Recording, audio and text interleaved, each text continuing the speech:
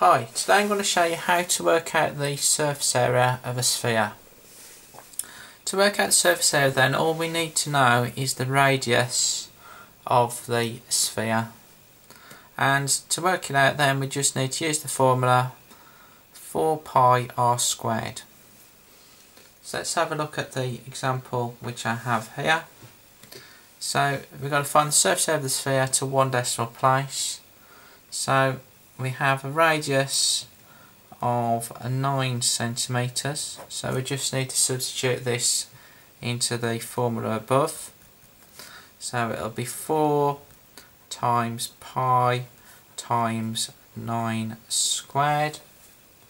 So if you get your scientific calculator and just type this one in, so it'll be 4 times pi times 9 squared.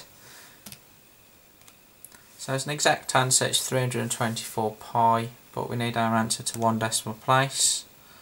So our final answer would be 1017.9 centimetres squared. Thanks for watching.